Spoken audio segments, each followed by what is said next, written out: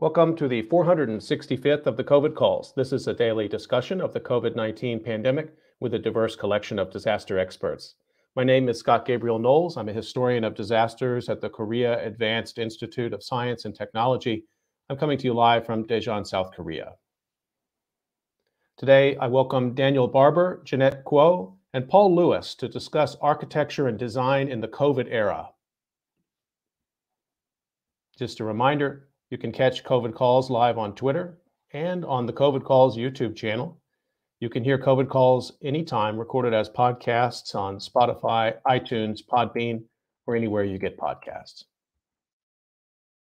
You can also keep up with COVID Calls via Twitter using the handle @USOFDisaster or @COVID Calls. Please help spread the word and send suggestions for future guests and future topics. Please don't wait too long, though. We'll be wrapping up the regular COVID calls on March 16th. As of March 11th, 2022, according to the Johns Hopkins University Coronavirus Resource Center, 6,030,745 people around the world have lost their lives to COVID-19.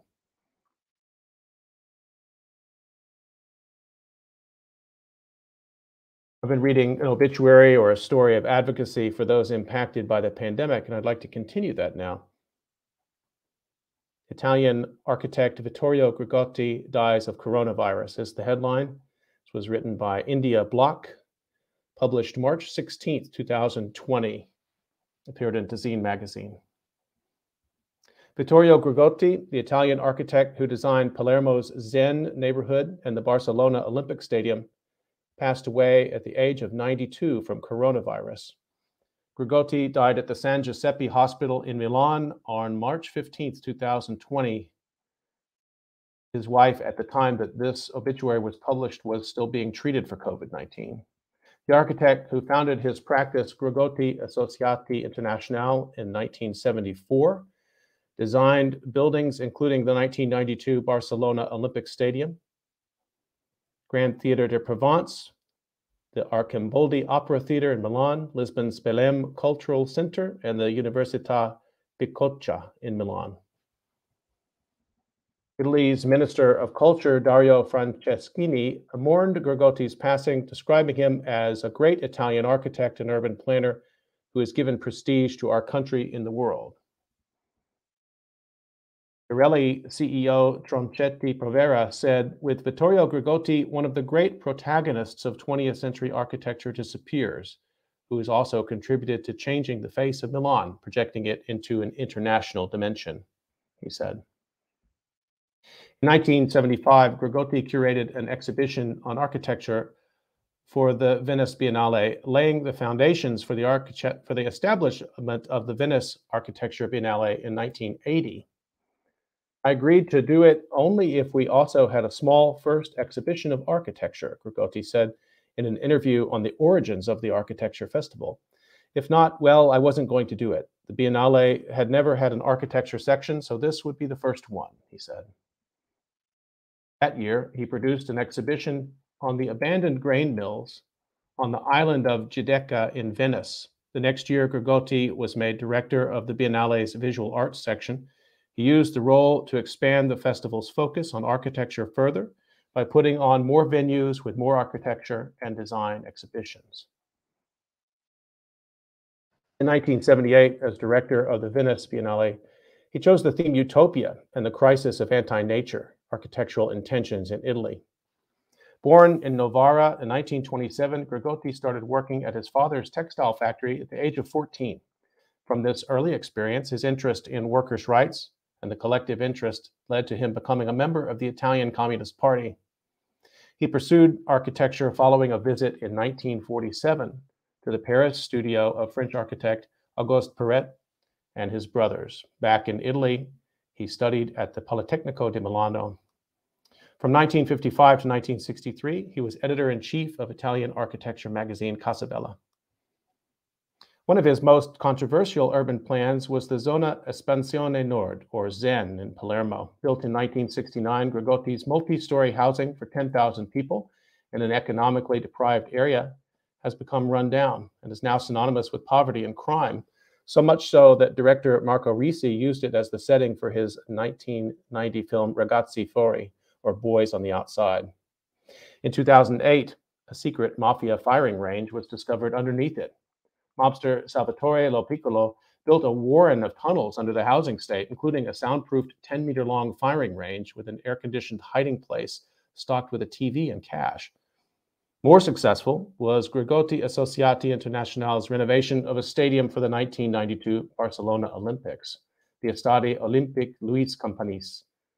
Grigotti gutted the structure, which had been originally built by architect Per Dominic Irura for the 1929 Expo. The facade was retained and new grandstands added to give it a capacity of 67,000 seats. It has remained in use ever since. In 1998, he built the Università Bicocca in Milan in an industrial area that was originally the Pirelli Industrial Complex. The critical reception of the campus was mixed, some critics complaining that it failed to make the area a cultural center. The studio has a strong focus on urban planning, designing an entire town in China, Pujiang New Town in Shanghai, which includes piazzas, a bell tower, and Venice-style canals. Principal figure in Italian neo-avant-garde, Grigotti was also a respected architectural theorist. He focused on examining the modernist and postmodernist movements of the 20th century. He published many books, including Inside Architecture, which examined the theoretical debates on modernism and how mass culture has negatively impacted the environment. The 2008 book, Contro la fine dell'architettura, or Against the End of Architecture, explored the question of the discipline's social responsibility. Milan, where Grigotti died, is currently on lockdown. Again, this was published in March of 2020 due to the coronavirus. At the time that this was published, the virus had spread, according to this, to 100 countries, and 6,500 people had lost their lives. This was published in March of 2020. Again, the obituary of architect Vittorio Grigotti, who died of coronavirus.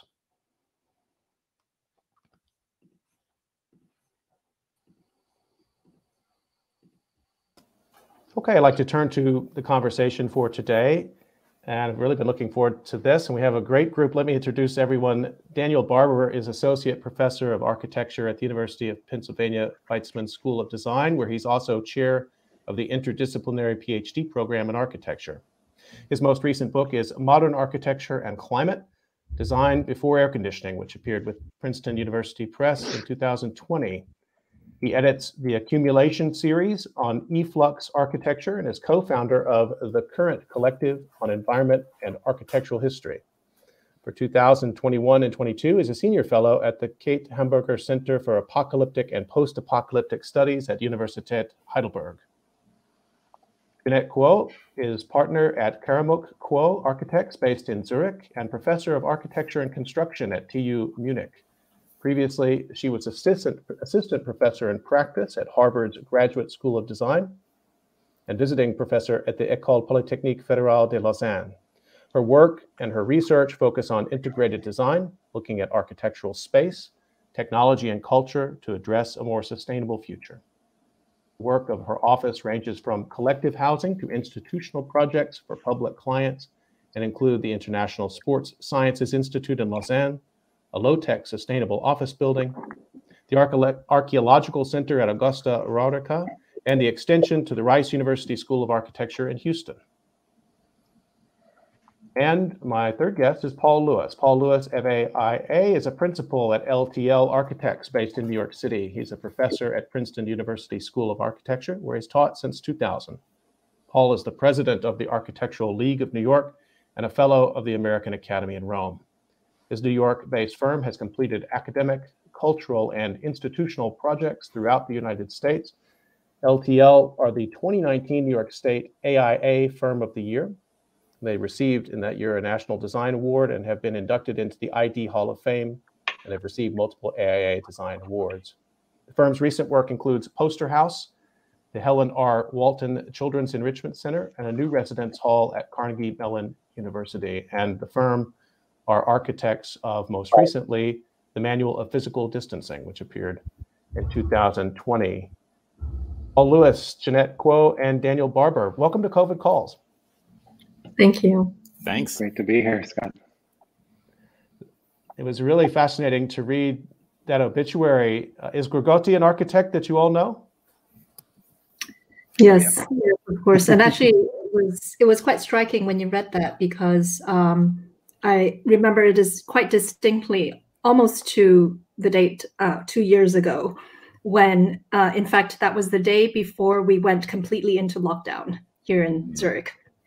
So I still have that memory in mind. I was standing in the kitchen reading the news on my iPhone when I read his obituary. So it's it's very present still.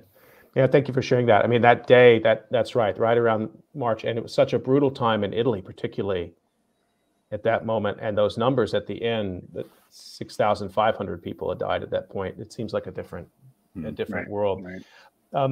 I usually start by asking people to just tell me where they're calling from, how the pandemic is looking there. Jeanette, let me start with you on that. Sure. So I'm calling in from Zurich, Switzerland.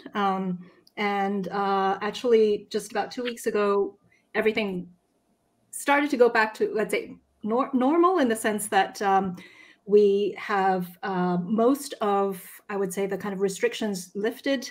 The only place right now where we need to be still wearing masks is in public transportation. Otherwise, we're fully back in the offices. We're meeting as usual. And there are no mask mandates in indoor spaces, even places where there's like supermarkets and theaters and things like that.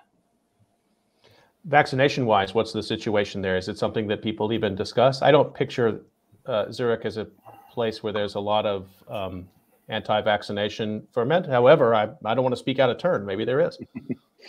You'd be surprised. I think Switzerland is very much about personal freedoms, but I think there's a healthy balance, let's say, between a sense of responsibility and a sense of freedom. So, but of course, it's the typical sort of urban-rural debate, I would say. And within Zurich itself, I would say we're very well vaccinated at this point. I mean, at least well enough that the government has considered it safe for us to be without restrictions. Paul, where are you calling from? I am calling from early morning in New York City, and in very similar circumstances. It's actually a slightly more optimistic moment than normal, which is refreshing. I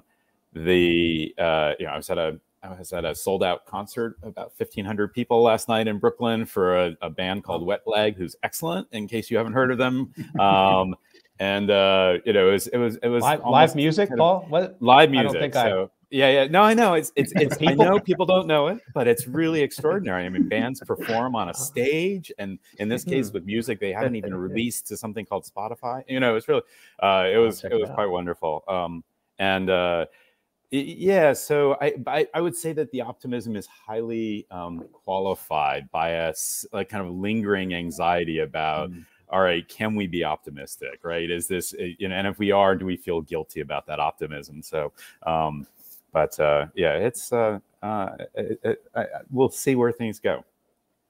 There's a certain kind of optimism that people felt in May of 2021 that induced them to do things like buy plane tickets and make plans. And I think Delta and Omicron really has given everybody that. You described it very well, this sense of hesitation or qualification, as you said. I like the way you said that. Daniel, where are you?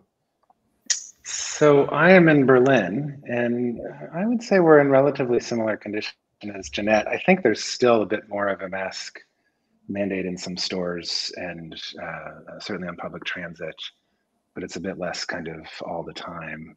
And, the end, I mean, the sun is out, spring is on its way. I think there's really a sense of, just an effective sense of like, I hope this is over, right? Or at least it's some sort of pause where we can actually, I mean, this past wave has been, I think partly just because I was so, strained from all the others, but it's been incredibly isolating, right? So I think there's a sense in Berlin of just kind of everybody's ready to run outside and enjoy the sunlight and have a good time. But we'll see if that persists or becomes one of those contingencies that we didn't quite anticipate, right? That comes back to get us. But for today the sun is out, so that's a good thing. I wonder how that European optimism is going to be tempered by the refugee influx that's now coming. I don't know if you can see evidence of that either in Switzerland or in Germany already. Absolutely. Yes, absolutely. Yeah. It's, if anything, it's really more psychological as well. I mean, I don't think we've physically had yet the arrivals. I mean, I've heard yesterday that some of our colleagues have brought people over from Ukraine already, but you know, it's not yet that physical impact that you can see, but we're all completely affected by it. Yeah, no, and we're very involved in some mutual aid projects here. I mean, Berlin is a major sort of landing point for a lot of refugees, and so we've got a friend on the street who's preparing an extra bedroom to host, and we've kind of got a whole, you know, providing with dinners scattered around the neighborhood and so on. So there's a lot of activity, but we're also kind of like, they're not here yet. I think there's still a sort of processing lag, so I think there's going to be a different sort of physical experience of it soon too.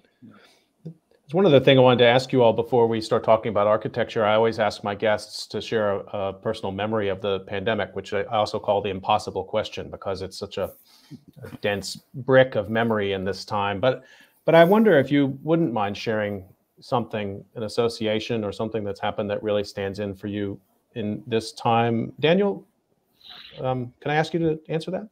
Yeah, sure. I mean, it's been a pretty intense couple of years, right? I mean, I think that what sticks with me most, my wife and I both got COVID very early on a flight back from Sydney. I mean, almost exactly 2 years ago. I think we arrived in Newark on March 6th, and hers was very long lasting, and that's sort of experience, I mean, whether it was long COVID or not, right? I mean, part of the issue is we couldn't quite get it diagnosed, right? So that sort of experience of being ill, surrounded by illness, and being afraid to go to the hospital, right? Because we kind of didn't know what was going on yet, was the first, I mean, frankly, you know, first time in my 50 years, a sort of crack of, oh my God, everything's collapsing, right? I mean, just that kind of opening up of this possibility that says the world of tomorrow is not the world of today, you know, which I've contemplated in many ways from a sort of climate and apocalyptic perspective, but that sort of lived experience of it is, I think, something, that's really stuck, and it's sort of even kind of been a cloud, you know, sort of not knowing what to anticipate next. So. Thank you for sharing that. I'm glad everybody's okay. Everybody's okay. Yeah, we made it through. Yeah, thanks. I know you to be a person who does think about the apocalypse from time to time, so it's quite striking to hear you express that sense of dread. You're not the first person who I've talked to recently who's kind of said the same thing. I had a good friend, Amy Slayton, who was on recently. She said it was the first time I ever really knew fear. Like in a real way. It was not safe to leave my house. Right. Yeah. The resources that we're used to are not there. So now, you know, and so what do we do? You know, where do we turn? What do we, and you know, we figured it out, of course. I mean, we found other resources, but it was a striking moment. Yeah. Jeanette, same question to you. I think, you know, maybe the first sort of collective Zoom call that I had with friends and colleagues, because I don't know. I mean, I think that it really was striking at that moment to realize how expansive this as an experience, as a kind of condition was for everyone. You know, that it wasn't isolated to a place. It wasn't isolated to a particular group of people. It was everyone, and that we were in this collectively. And I think that realization sort of really hit hard at one moment where we realized, you know, we're talking about also how do we prepare our, you know, further generations, my daughter and, you know, her kind of generation of people for, you know, possible situations like this. Thank you for sharing that. And I don't know, I have two children, 10 and 13, and you know, we've all gotten used to a certain way of living, but sometimes I get a shudder when I think that they've done 2 years like this without, you know, summers, without, you know, the various things, without just plain old time wasting. You know, it's been quite a period of time in that regard. Paul, same question to you. I really thank you, Dan and Jeanette, for sharing. Yeah, the memory that sticks out the most for me is relatively early on. when I drove through the streets of New York to get to our office on 29th Street. We live on the tip of Manhattan, drove up, and in the eerie quiet we all had kind of experienced, but to go through the city, hitting every light, you know, no traffic, no one out, and also just the eerie quiet of it all. And then that contrast to, I think it was about a half a year later, where I was out in the Village, and with all of the outside dining, it was among the noisiest moments but noise in a different way. It wasn't car noise, wasn't the honking. It was a kind of socializing. And that difference, I thought, was really striking. The ability for, on the one hand, for the city to become completely still and quiet and completely unlike the Manhattan that I know or the New York I know. And then to, within a relatively short period of time, to have a different acoustic quality because there was a different way of occupying the city. And that contrast, I thought, was really profound.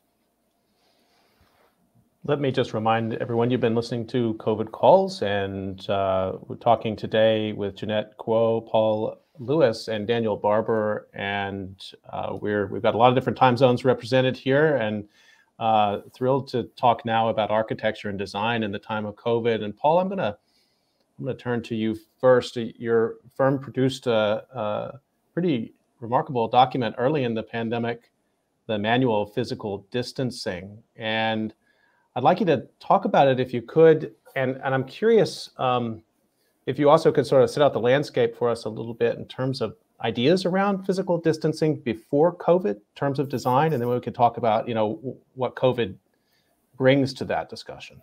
Yeah. So we were motivated to do this manual really from three standpoints. One is a lack of clarity about the very kind of science that was coming out and we were all reading about. So how, you know, spread of the virus, you know, what are the expectations for, you know, physical distancing? You know, is a meter the same as 3 feet? You know, you know, let alone 2 meters versus 6 feet. And that combined with the, you know, our interest as architects, like, wait, this is a spatially gets played out spatially. What does it mean? So the kind of questions mostly about interiors, but then also if one were to play this out in the urban arena, what might be the consequences of it in longer term? So, so those were the three things that we were looking at. And one of the things that became quite clear is the preposterous nature of a 6-foot kind of bubble around humans in social settings, right? And you know, let alone on a sidewalk, right? So we knew that in a sense, physical distancing is already mandated in architectural interiors based on other kind of life safety factors, mostly fire, right, and egress, and but they often correlate to kind of psychological distances that we build into our own kind of, you know, daily comfort, which is to say, when you're in a space that feels too crowded, it's probably exceeded the fire code. But 6 feet of distancing doesn't actually work in a social setting at all, as we all know, right? You know, the idea you have a conversation with 6 feet away doesn't work out. So we know that, you know, in a sense, this issue about, oh, you need to maintain 6 feet of distancing really got translated into you need to wear masks, right? The masks were really the physical evidence of that in social settings. But where we've seen kind of consequences are where there are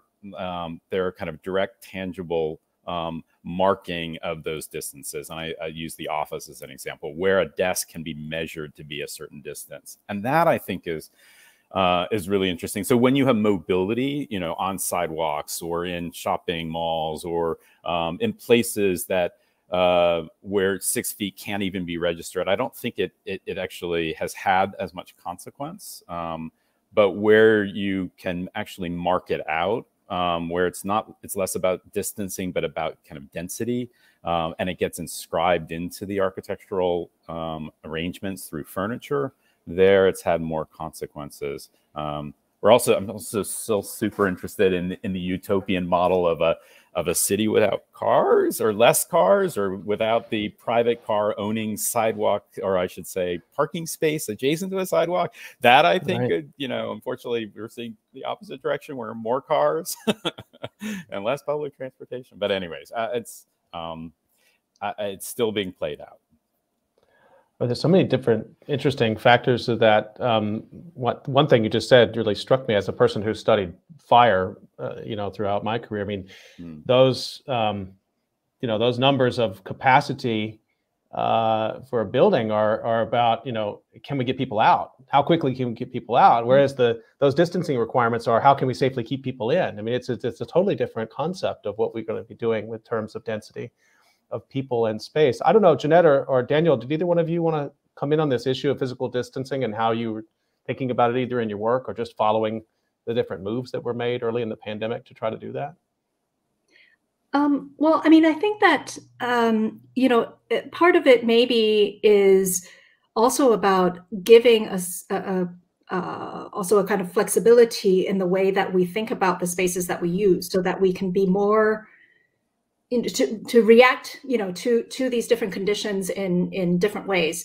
For example, in the offices, in terms of different setups and different ways of organizing tables, that it's not just about filling up all the spaces in the same way, but allowing therefore for differentiation, and that differentiation gives the kind of flexibility in the future to sort of adapt maybe more quickly to these types of conditions. Because I think what we experienced basically also in our office with the kind of waves of COVID is that, going into home office wasn't a one-time thing. We had to do it, back and forth. And we were able to actually go back into the office several times during that period. But there were times when we had to react relatively quickly. We got the mandate from the government with short notice, and then in the next day we had to go work back home again.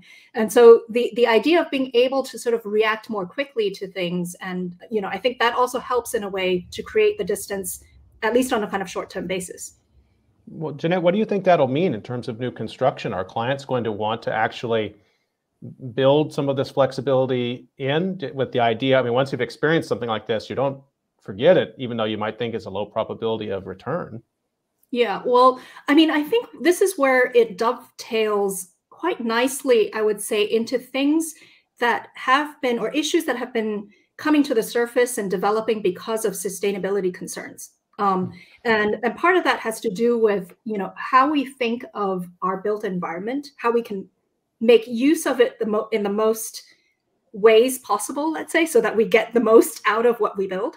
And so I think the idea of what that means in terms of flexibility and adaptability is already something that was in the air. And that goes for the office as well as the home. I think that, the other thing that was affected at the same time, going back into home office meant that we had to adapt our homes in a relatively quick way to be able to handle all the different things that, normally had their own spaces. And so what does that mean, in terms of the typologies that we are developing as housing, as units? I mean, this is, of course, here in Switzerland already a very, let's say, established type of research in terms of thinking of the different configurations and typologies of housing units and the relationships to the outdoors. And so that's, I think, a theme that will become more and more important as well. Daniel, let me bring you in if you want to comment on anything that we're talking about here in terms of physical distance. Sure. Yeah, no, I'll just say really quickly that I think that, and I think that Paul's, the manual was really super helpful in this regard. I think one of the biggest aspects of the physical distancing issue, which was so kind of loud and in our faces at the beginning, was just a kind of indication, right, that public health has spatial components, right? I mean, just sort of that architects are part of this discussion, or players in the built environment are a huge part of this discussion. I like, the way that Jeanette was just putting it, right? I mean, kind of how do we kind of think of the built environment differently and try to see what we can get out of it in different ways. So that kind of aspect of adaptation, just sort of being in everyone's faces, right? And then it came back when it was more about the aerosol, which I think we'll get to in a moment, right? But I think that kind of specific indication that, this is a spatial problem, an architectural problem, I think was a big part of that first moment. Yeah, let me just follow up on this for a second, because certainly here where I am in South Korea, and I think probably in the United States, although I don't actually remember now, there were, markings on the ground telling you where to stand in lines. And I don't tend to think architects, well, I guess I should qualify this, but I mean, telling people how to act in a building or where to stand is not the role of the architect, right? I mean, even the most hard-headed architects of mid-20th century, I think still didn't want to tell people exactly where to be in the building. And so it's a kind of intervention, because you mentioned it sort of in public health, discovering architecture and vice versa, Daniel. It was just really jarring to see those kind of markings. And I wonder, if that will also possibly have a life. I mean, I guess I keep coming back to this idea, and Paul was describing it earlier, this hesitation. I mean, there could be more variants. We might find ourselves in a situation like this again. And it was so heavy-handed to actually have markings on the ground in buildings and outside of buildings telling people where to stand and how to orient themselves physically to a building. I found it so jarring.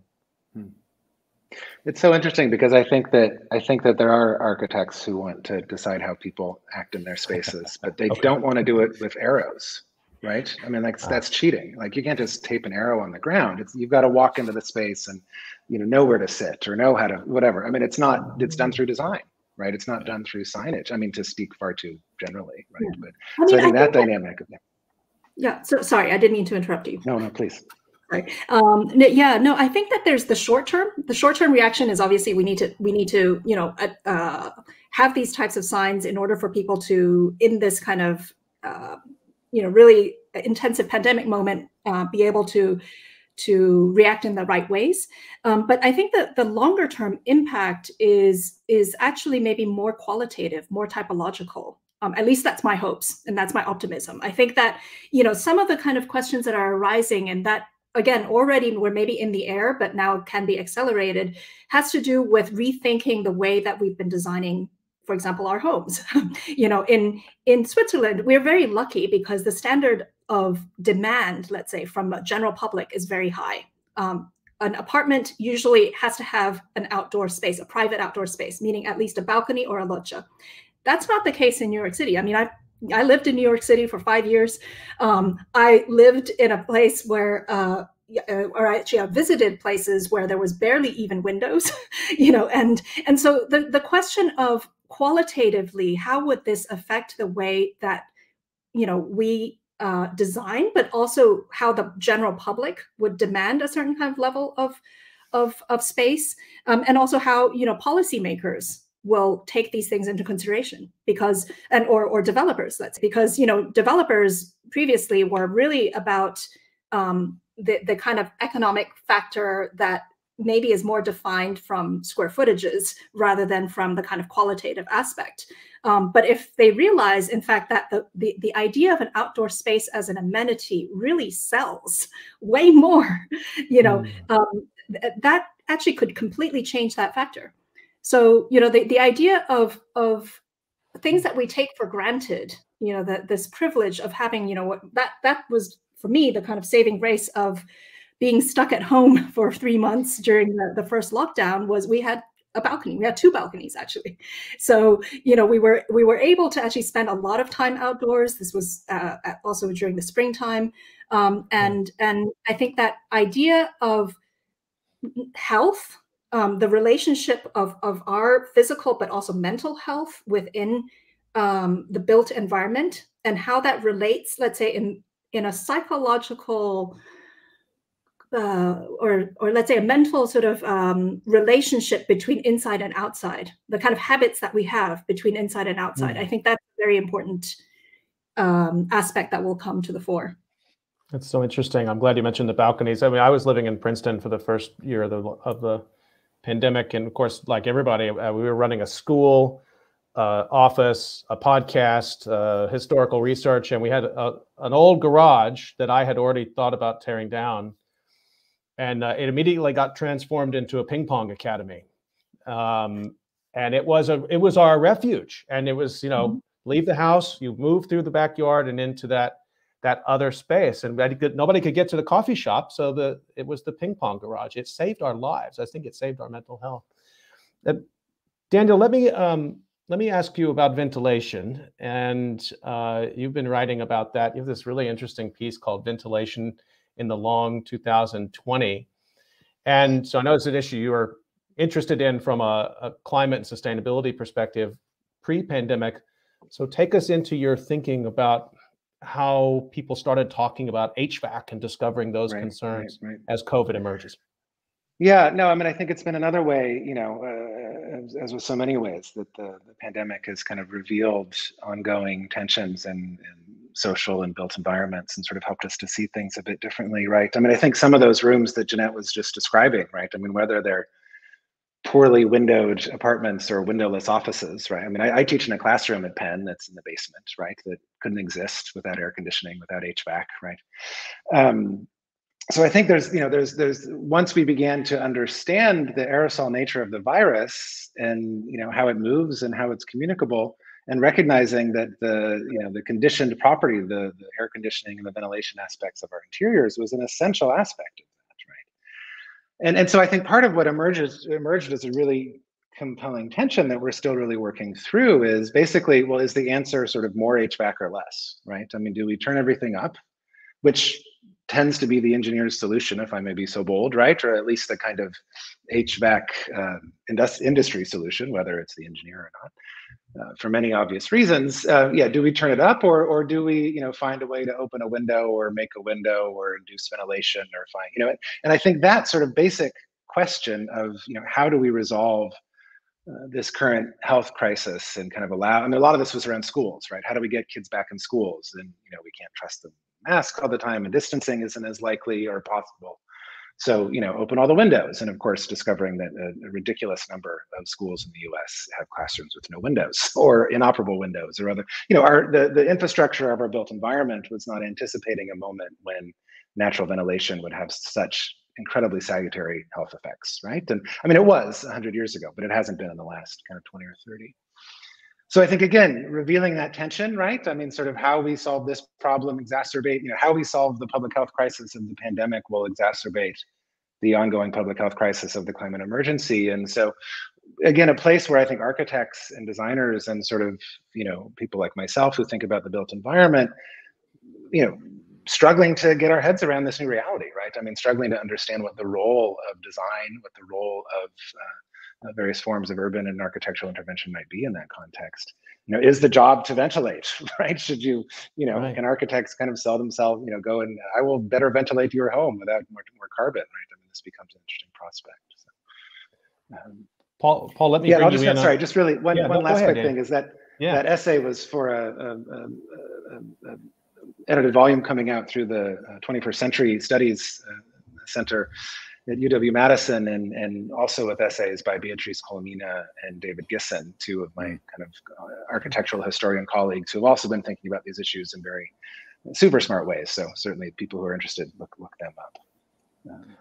Paul, let me give you a chance to comment, but one of the things that really struck me about the sort of ventilation conversation as I was following it was sort of talking about current, recently constructed buildings, but also people having to try to find the plans for old buildings. And I think it's a common problem with retrofits, but did you note some of that? I mean, it's a real fascinating conversations at my university. Like, is this building safe? What is the ventilation system like in this 100-year-old building? We thought we knew. Yeah. Well, I think I think one of the things that Daniel said, which I think is exactly right, is that COVID has intensified existing conditions, or an analysis of existing conditions or problems or paradoxes in ways that are actually revealed that they're even more complicated. And I think that the degree to which the question of fresh air, ventilation, heating, thermal performance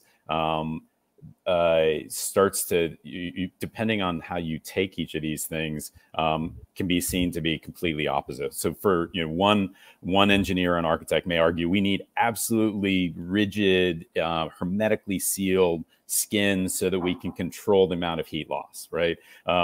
And that leads to this idea that the only way you're going to bring fresh air in is through very controlled and limited, the less the better, right? So clearly the demand for fresh air from the standpoint of COVID is now saying, oh, we need to open windows. But of course that goes against the idea of energy efficiency, right? So, and then you throw in the kind of, embodied carbon anxiety about the building materials themselves. And most of the insulation is actually coming from petroleum products, which has a super high embodied carbon. So then you get into this, can we have vapor permeable skins, and how to, I think it's going to all lead to a kind of thinking about a kind of skins that are more adjustable, permeable, adaptable, but ultimately potentially also more expensive, right? So these concerns start to magnify themselves in really complicated ways.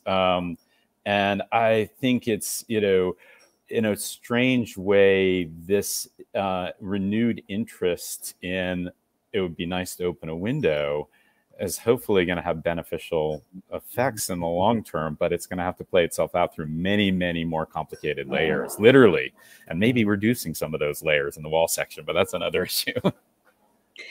Jeanette, go ahead. Yeah, thank you.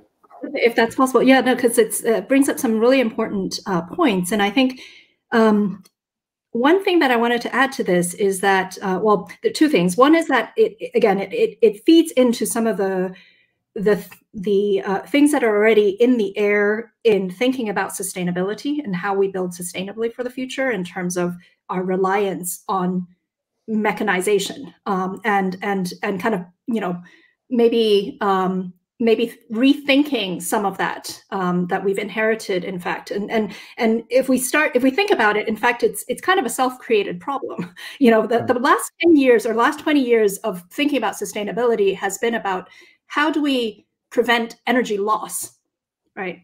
Efficiency is about energy loss, but it starts from a problem, which is, why do we even need that energy, right? There's a lot of buildings that were built hundreds of years ago that actually are, climatically quite performative, but are just functioning in a different way. That's the first thing. But the second thing is that we have been conditioned to think about comfort in a particular way. So our reliance is a cultural one.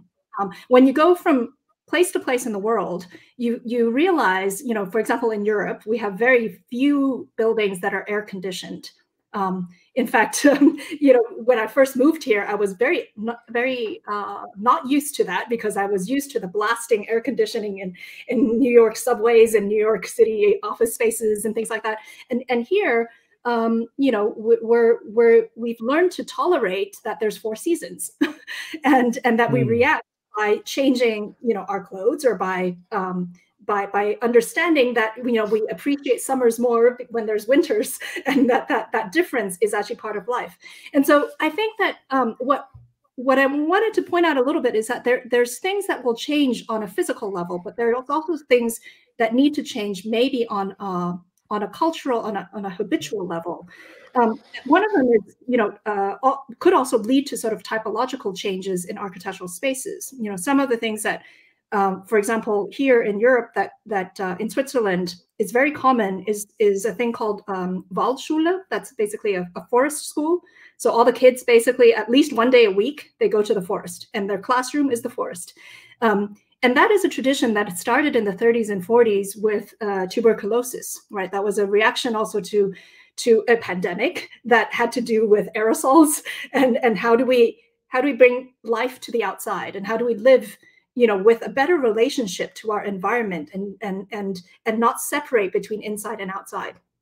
So I think that topic for me is much broader, in fact, than the technical one. It's actually a cultural one. It's a habitual one. It forces us to rethink, how do we want to spend the waking hours of our life, and what quality should we demand for that to happen? I really appreciate that point. And as a native Texan, a kid who experienced regularly what it was like to be very cold in the summer, because my grandfather, who worked for Carrier Air Conditioning, this is my confession, Daniel, he insisted that the house be 68 degrees, and that was just what it had to be. And so that was, that idea. And of course, we could go outside if we wanted to, but the house was a fortress of controlled air. But there was no, at that time, if there was any discussion about climate change, I wasn't privy to it. I mean, it was free in a sense, if you could afford it. And I want to actually come back to your piece again. I want to quote from this Ventilation in the Long 2020 piece, Daniel, because you write, as we were stuck inside, isolating ourselves to decrease the vectors of viral transmission, minimizing contact, our built world intensified its reliance on the hard barrier of the building facade, what we were just talking about. But you write, the potential of the facade as an environmental filter is both an obvious solution to our ventilation challenges and seemingly impossible to enact at a scale that matters relative to the complications of viral spread and carbon dioxide emissions given HVAC reliance built into our environment. And you conclude this by saying, in mitigating one public health crisis, the COVID-19 pandemic, we exacerbate another, climate instability. So I think that speaks directly to what Paul and Jeanette have both been saying here, Daniel. I want to bring it back to you, because what I've noticed here is the existential threat of climate change is hanging over all of this, but the urgency of COVID put such a strong pause on all of that. It is in a kind of a terrifying way to me, as if we had to choose one or the other. And I think you've said it very well in your piece.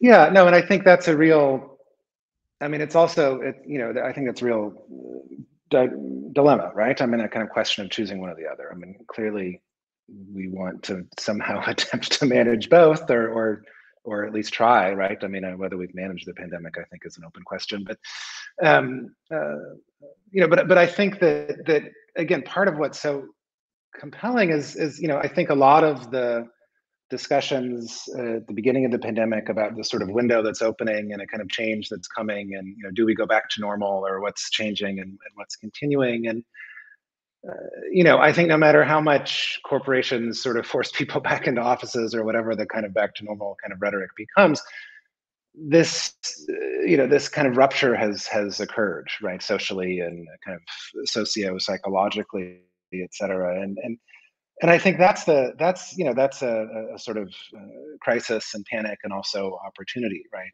And so which is to say that I think part of what's a good thing to me in my mind, right, is that I don't think that architects, I think the experience of the pandemic and the intensity with which it changed the way that people work, and kind of on the one hand just kind of help people to see different modes of interaction, but also kind of threatened or challenged a lot of assumptions and kind of presumptions, and even changed a lot of aspirations, kind of what people want to do with their time, right? And kind of along some of Jeanette's notes, right? That I don't think an architect can sort of, see themselves as not being deeply embedded in the cascading social crises that we're all facing, right? And I say that because there's been a kind of thread of architectural discourse that has quite explicitly kind of isolated itself from those social dynamics over the past few decades, and that's been breaking down for a while. But I think that this kind of power of the pandemic and the disruptive nature of it, and just the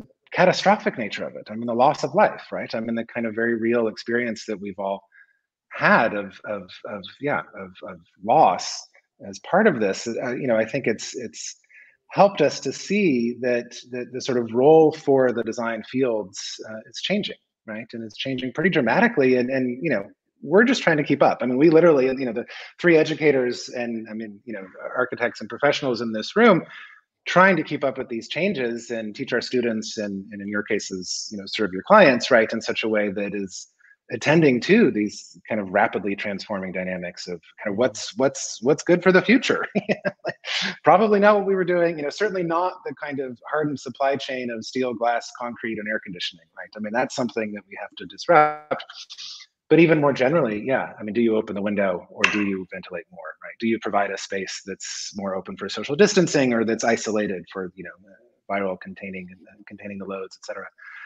So really sort of challenging all of those questions. But I think one other thing that it has challenged, and it's been another sort of background to a lot of this, and it's come up a few times, and I think, Paul, you said it quite nicely, in that we can kind of solve these issues with a series of, permeable and adaptable skins and various dynamic systems, but there's a cost. I mean, there's a very real material and financial cost.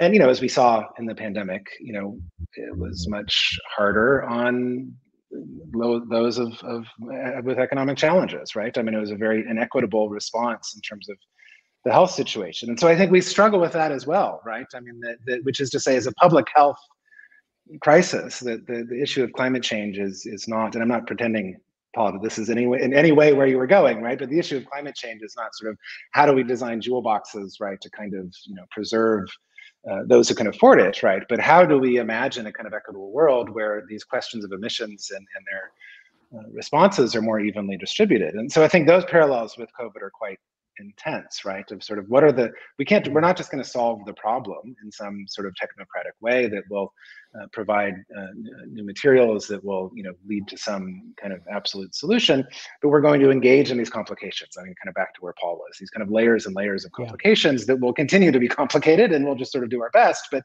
it's a very different sort of mission, right? It's a very different project. And I think a much more, I don't know, I want to say realistic, but a much more, one that's full of possibilities, right? I mean, one that really opens itself up to the world in a way that I think the field has struggled with.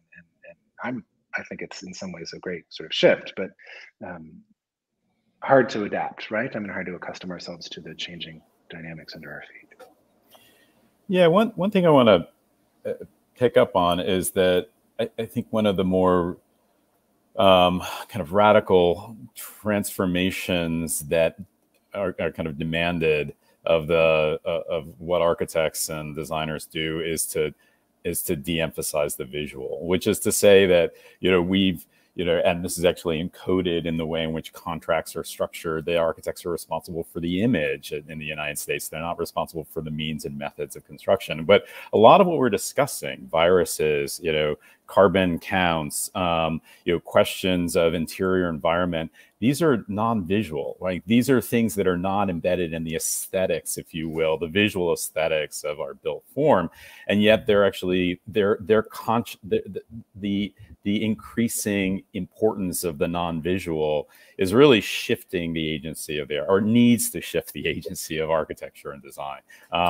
And that means that, climate questions are not so much aesthetic questions, right? These are questions of things that are invisible, like how you're constructing a building, how does it perform, what are the consequences of that performance, what about the kind of toxic emissions that are coming from all of the kind of plastic-based installations we're putting around our buildings to achieve energy efficiency. I mean, all of these are, and frankly, most of the concerns about kind of efficient performing buildings are invisible inside the wall section. So you get all these kind of very strange agency shifts for an architect, and then you throw in the kind of questions of issues of equity and community, and these are often not played out in the visual realm. They're played out in terms of how contracts and money are organized. And I think it's a pretty profound moment for the design disciplines to deal with a real shift away from the aesthetics into things that are, and then that raises the question, well, mostly what we do is drawings, which play out themselves best through visual means. And so how do we actually make legible the very things that are invisible? Because we're not really good at that. So it's a really interesting moment. Jeanette, I want to come to you. No, go ahead. Sorry. I think it's fascinating because also, what I think is the new frontier, what's actually really, for me, quite optimistic about this moment is that, in fact, I think architecture has to think integratively between not necessarily technologies in the old sense of the term, meaning mechanization, but more in terms of how our buildings enable a certain level of performance. And that, I think, is something that we can experience. It is something. Maybe it's not in the terms that we use to understand as visual, but it is spatial. Just one very kind of simple, example is that a building of a certain depth can be ventilated naturally because, you can open windows on both sides and you can ventilate it. Once you reach a certain depth, let's say the large, big corporate floor plates, no chance. Right. So I think there are ways in which we as designers can think about what form means, what space means, and how that relates to performance criteria that maybe, allows us to go more low tech and be less reliant on certain technologies. I think previous generations have always been looking at technology as the solve all to these issues. Technology in the sense of, again, more sort of mechanization and controlling and automation and, things like that. And I think, and certainly here in Switzerland, we've noticed it more and more with our public clients. They're demanding more and more that we have buildings that have low mechanization. We finished a building for the campus at the University of Lausanne where there's very little mechanization. It's only the big, large lecture halls, seminar rooms that are mechanized. All the other offices are naturally ventilated. And I think if we start thinking about it on different terms, it has very, very direct implications on the spaces that we design, the proportions, the ways in which we inhabit them. I got so into the conversation, I forgot to do my work here. Let me remind folks that you're listening to COVID Calls, and I'm talking to Daniel Barber and Paul Lewis and Jeanette Kuo today about design and architecture in the COVID age. We've talked a lot about buildings here and about systems within buildings and the psychology of that and about risk and how people perceive danger or safety. I want to talk about sort of city level, like city planning level kind of things here for a second. And Paul, your description is sort of Omega Man-esque description of Lower Manhattan in empty and quiet. And of course, that's a classic pandemic. It's very cinematic and also was very true. I mean, I think people experienced that in cities around the world. It was really jarring, but I think people also, of course, described the liberation of it too. And you hinted at this idea of, hey, what about a car-free Lower Manhattan? What would that look like? And that also helps us address some of these problems we were just talking about. The potential for physical distance, adaptable spaces, healthier spaces, and oh, by the way, it happens to have climate adaptation advantages too.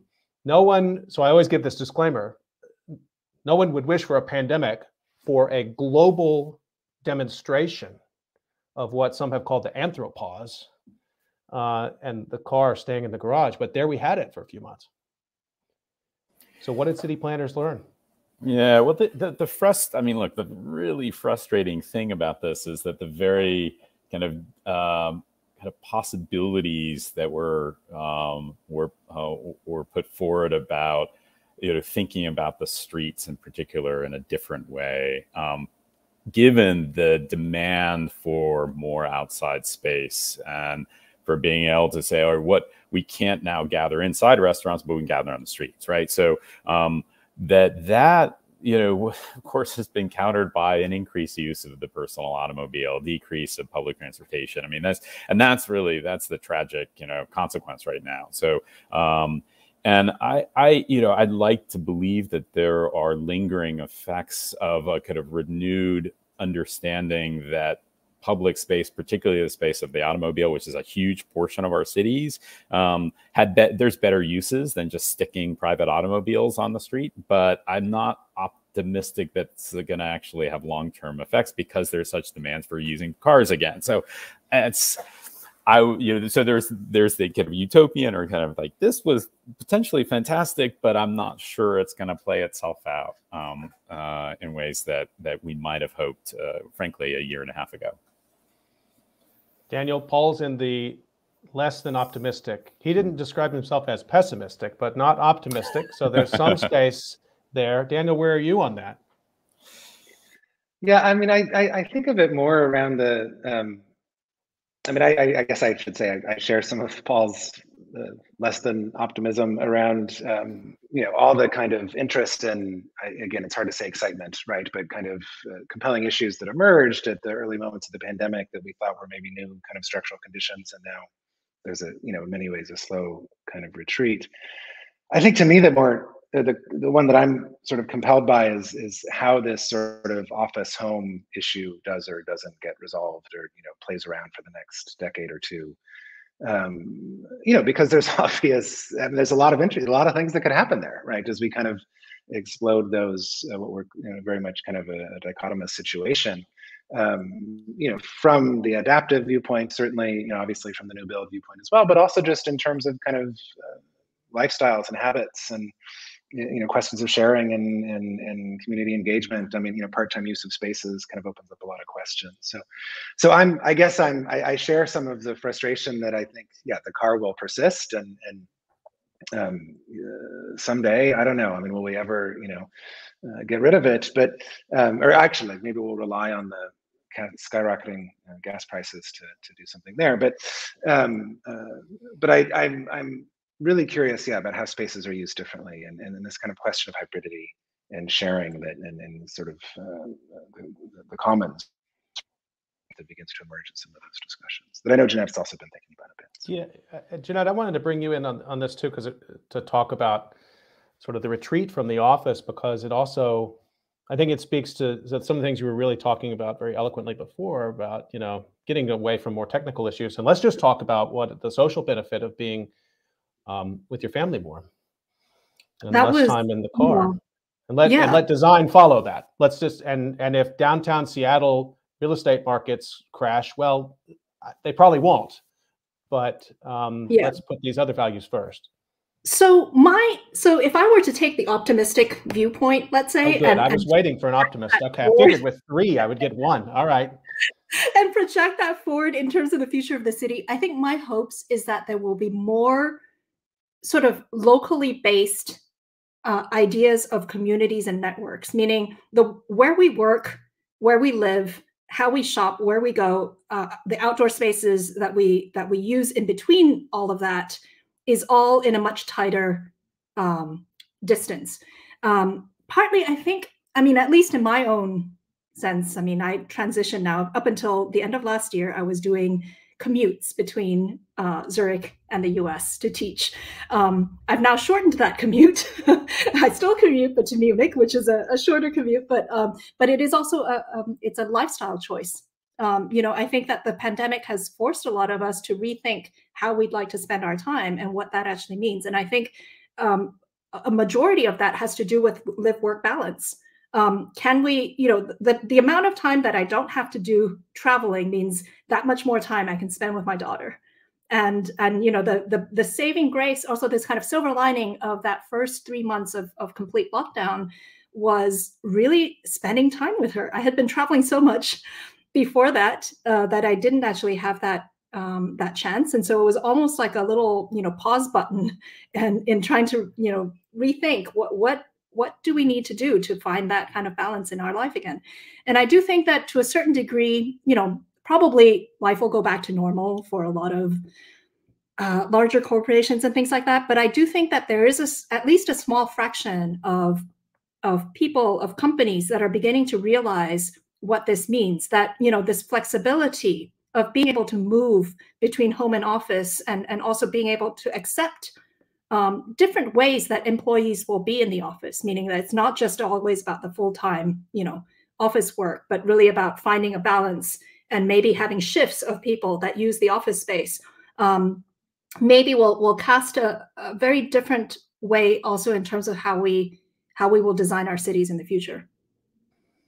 We have a couple of minutes left, and my guests were kind enough to agree to stick around for a minute. And I wanted to ask you just about the sociability of architecture and design a second, just about your own work communities a little bit. I think in some industries, people transitioned online. Historians miss each other, but we spend a lot of time alone in the archives, too much time, frankly, alone in the archives. So for some people, some of my friends are like, hey, it's fine with me. It's great. No more department meetings.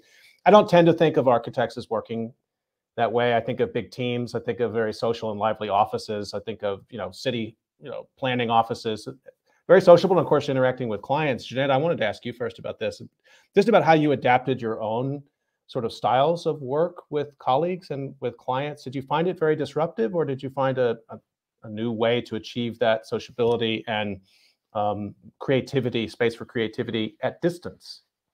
So, I think that we've learned to be able to adapt to many different formats and work in different ways, which I think again, is probably a silver lining of this. I have, now a project in Houston where I used to fly there every 3 weeks or so. And since the pandemic, we've been doing everything online. But it's actually functioned pretty well as well. So, I think that aspect of it is maybe not the biggest issue. I think where we maybe had a bigger challenge was within the office itself, designing with our teams on projects, having that kind of fluidity and that instance of working together. But we were also lucky that we weren't ever completely online. Meaning after the first 3 months of the lockdown, we had shifts within the office. So, teams were always 1 or 2 days in the office. We would go in to meet with them, and then, we would all be masked and observe that. But, it allowed different formats of working. Experimentation on distance and ventilation right there in your own office, of course, and that would make a lot of sense where you would start that. Paul, any of that resonate with how you were working? Yeah, I think that there's a lot of parallels there. One of the things, we're better at other tools, and hopefully we can get rid of the flying, all the way halfway across the world to present a 30-minute PowerPoint, right? So we've gotten rid of those kind of things. But yeah, I do think that the architecture is ultimately a social act, and socialization over Zoom is basically a kind of state of everyone being kind of distracted, except for, of course, this one, right, where we're all highly engaged. But no, normally it's just, you're doing email as you're doing on multitasking. And so, but I think it goes back to, if you combine these two things, right, we have very different ways that we can technically work. And we have different structures of our uses of buildings in a city and different ways in which the city is. And I don't think it's played itself out. I think it's going to be really fascinating to see where the interrelated issues of storefronts and shopping and use of offices and density and roles of home and the ways in which we figure out different methods of working, but that also has economic consequences on where we buy lunch. All of these things get mixed together. And I don't think that the consequences of the pandemic are going to be like fully known until, we have hindsight of, 10, 15, 20 years. Even to the point that right now I'm having a hard time remembering what happened 2 years ago. Right. So I think it's going to be I think it's hopefully it gets used as an opportunity to rethink things in beneficial ways. Well, we're almost up on time. I don't know if any of you have done memorial designs before, but I think to a certain extent we're all sort of memorial designers at this point at all sorts of different scales. People have been thinking about how to mark time, and it really speaks to, Paul, what you were just saying. 2 years ago, and I think again, to come back to the obituary I read, it seems so distant. And I really worry about that distance.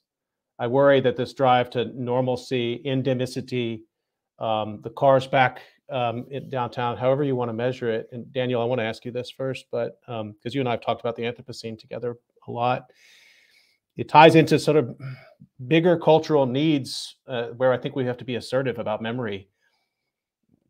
What do we need for COVID in that regard? It's such an intense, really important question, and I certainly won't. I'm not a designer myself, but I do think that, how we social. This obviously goes far beyond architecture, right? Just how we as a society, as a culture, come to terms with, what's been happening for the past 2 years. I think the loss is immense, and just beginning, I don't know about you, but I'm still like hearing about sort of friends of friends and cousins and, sort of various people.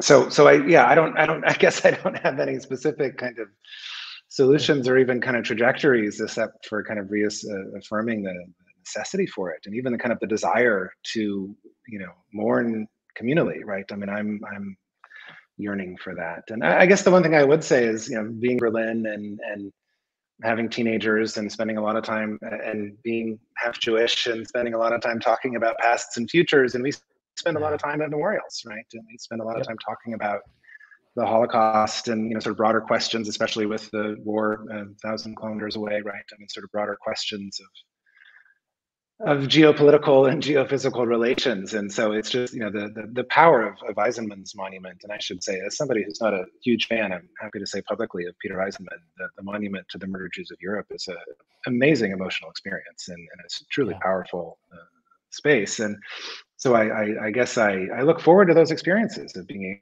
able to mourn in public and with others. And yeah, I look forward to what Jeanette and Paul and many others will come up with in that regard.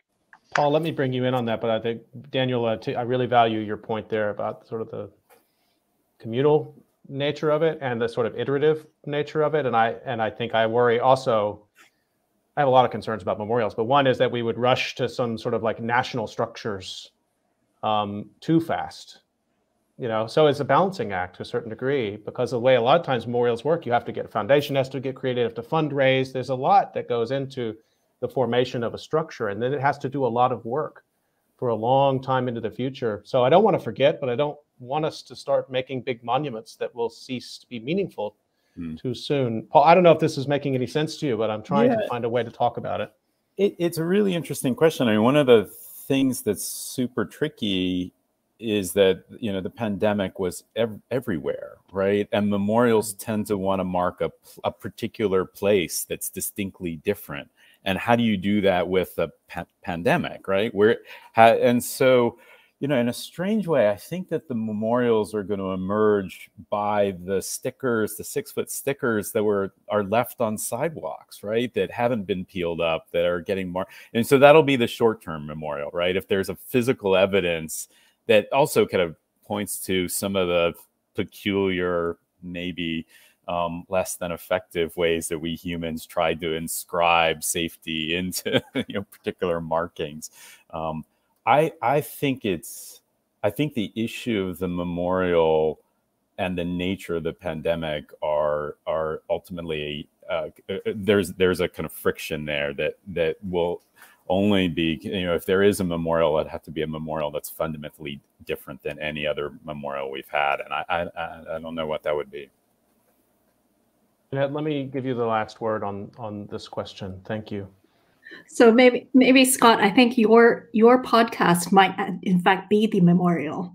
I'm a bit hesitant to think about a physical memorial. I think it, similar to what Paul was saying, I think that it's difficult, and it comes back to that first, kind of realization that I had when we all were in the situation together globally, and it's difficult to kind of memorialize that in a physical sense. But I do think that one of the things, if I look back at some of the things that we've learned out of this situation, and the fact that we had very short-term memory, for example, for the Spanish flu, which was something that also hit globally quite hard, that maybe it is about narratives like this, that it is about capturing stories and being able to kind of convey that to our children and the generations after of what's been happening during this time. Well, if COVID calls can serve some function towards that, the whole thing would have been worth it. And I appreciate you raising that point. We're out of time. I've actually been very greedy with my guest time today, but this was a great conversation. I just want to remind everybody you've been listening to COVID Calls, and you can usually catch COVID Calls live at 7 p.m. Eastern time. Although these days we're doing COVID Calls pretty much around the clock as we lead up to the 500th episode on March 16th. And stay tuned at US of Disaster on Twitter for updates on that. And let me thank my guests, Daniel Barber, Jeanette Kuo, and Paul Lewis, for your time today. It was a really interesting hour of learning. I really appreciate your conversation. Thank you, Scott. Thank you. Thanks, Scott. Good stuff. Stay healthy, everybody, and we'll see you next time on COVID Calls.